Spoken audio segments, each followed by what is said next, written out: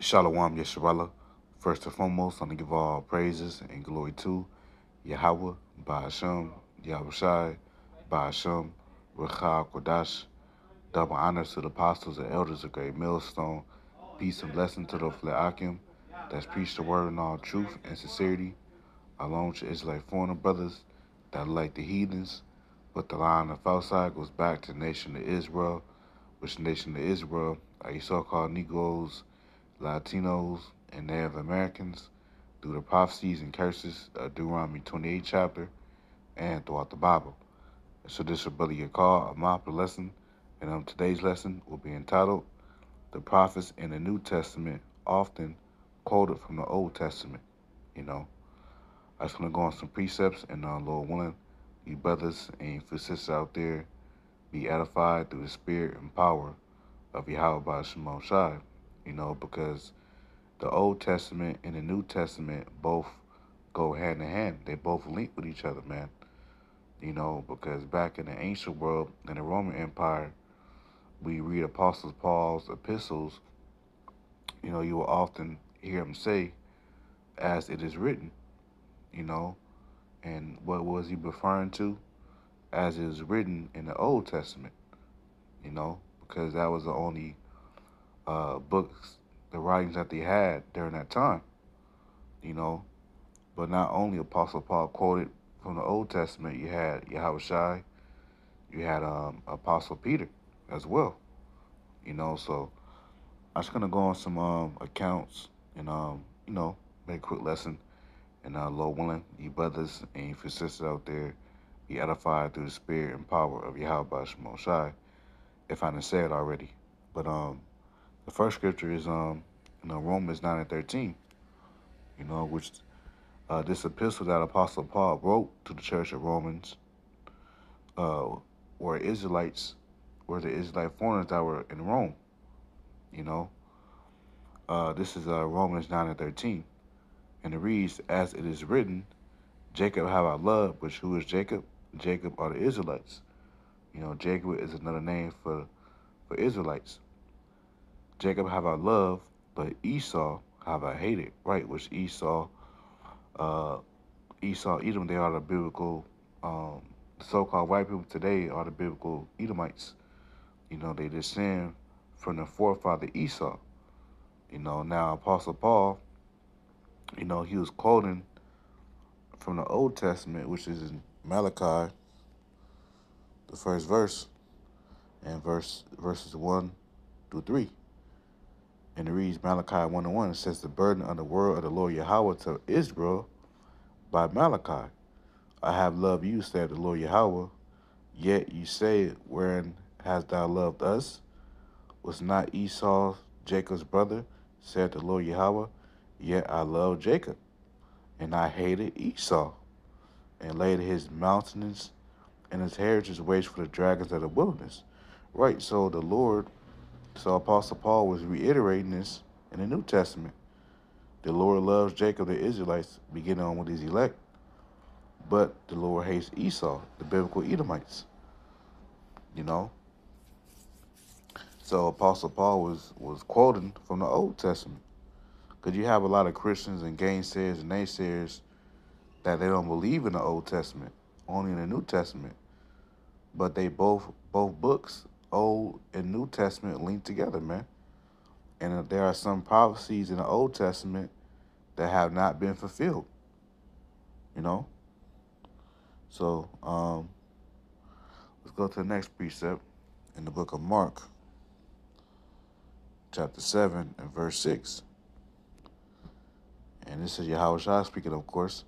He answered and said to them, "Well hath Isaiah, which is a prophet Isaiah, prophesied of ye hypocrites, as it is written, this people honoreth me with their lips, but the heart, which is your mind, is far from me." Right, you know, yeah, because Jake, you know, they honor the Most High with their lips.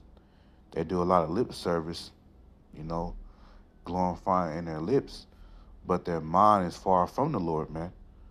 You know, and Yahweh Shai, he was quoting from the book of Isaiah, and Yahweh Shai, he quoted a lot from Isaiah as well, man.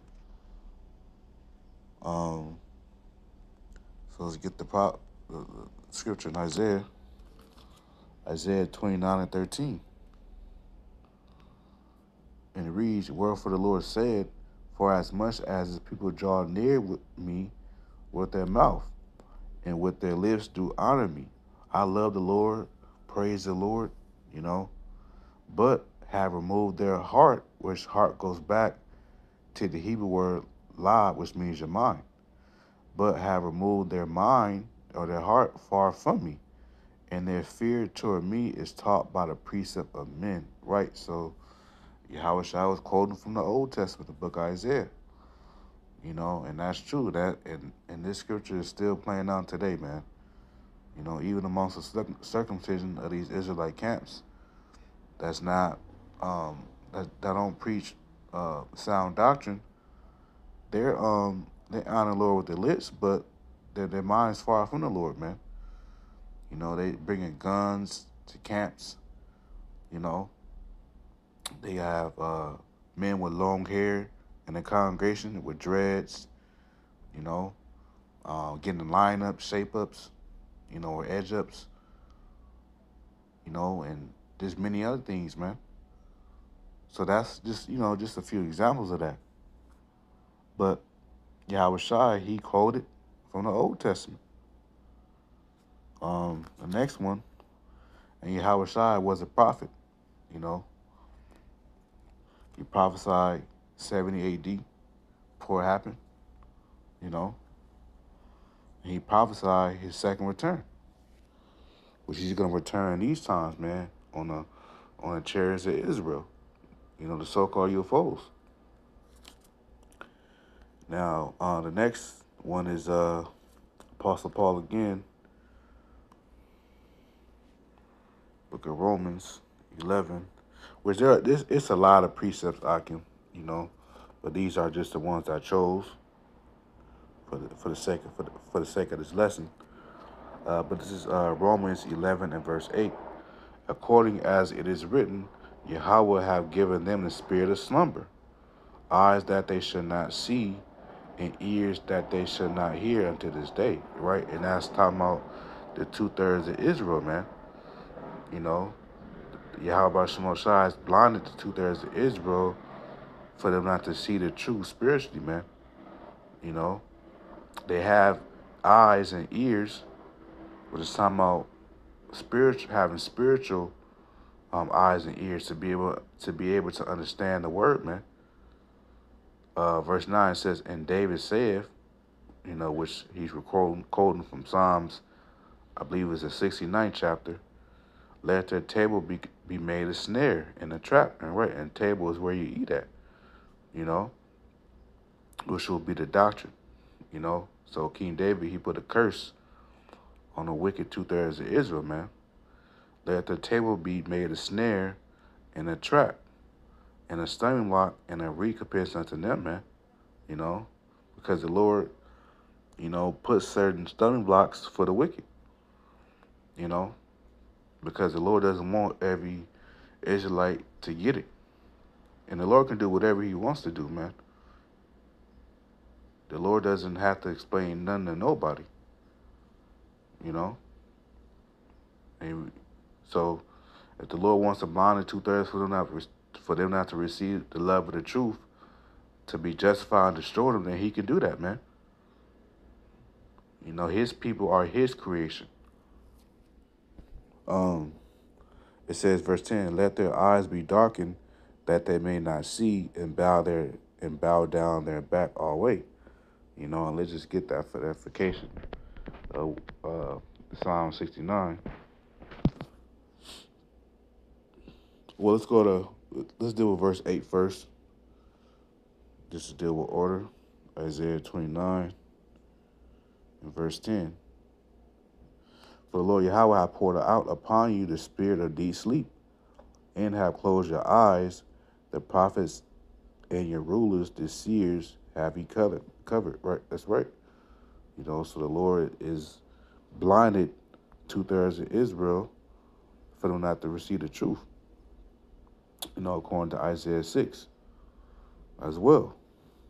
You see? So let's go to the other one, Psalm 69. King David was see yep. This is Psalm of King David, Psalm 69, verse 22. It says, "Let their table become a snare before them, and that which shall have been for their welfare, which the welfare would be the truth, the aid." Because this truth is what aids the Israelites. You know, it says, "Let it become a trap. Let their eyes be darkened, that they see not, and make their loins continually to shake," man. So this is King David pouring out a curse upon the wicked Israelites, the 2/3 of Israel, because it was wicked Israelites during his time as well, during his day, such as King Saul, the house of Saul, because it was warned against each other, the house of David and the house of Saul, but the house of King David waxed greater and greater, and the house of Saul waxed weaker and weaker, as it says in an account. It says, verse 24, "Pour out thy indignation upon them, and let thy wrathful anger take hold of them. Let their habitation be desolate, and let none dwell in their tents," man. That's right. So King David, he was throwing up curses upon the wicked Israelites. So the last one will be Apostle Peter, which that's spiritual, that we just read Psalm of King David, because Apostle Peter was King David in his past life. This is 1 Peter 2 and verse 6. And it reads, "Wherefore also it is contained in the scripture, Behold, I lay in Zion a chief cornerstone, elect precious, which is our Lord Yahushua, and he that believeth on him shall not be confounded." Right? Because whoever believes on Yahushua is never going to be confounded. And Apostle Peter, he was quoting from Isaiah once again. Isaiah 28:16. "Therefore thus saith Yahweh Bashim Shai, Behold, I lay in Zion for a foundation, a stone, a tried stone, a precious cornerstone," which once again is Yahweh Shai, a sure foundation, he that believeth shall not make haste. Right? So, that's talking about Yahweh Shai, because he is a chief cornerstone. A cornerstone is the main block of the building. So Yahweh Shai is the main focal point in the ministry, because he comes in a volume in a book. It is written of him, as it says in Psalms 40 and 7, because Yahweh Shai is the word, according to St. John, the first chapter. This is Psalms 40 and 7. "Then said I, lo, I come in a volume in a book. It is written of me." That's right. So, yeah, that was just a quick lesson. The Old Testament links with the New Testament. So the prophets in the New Testament often quoted from the Old Testament. So, the Old and New Testament goes hand in hand. So, Lord willing, I was edified, and until next time, Shalom.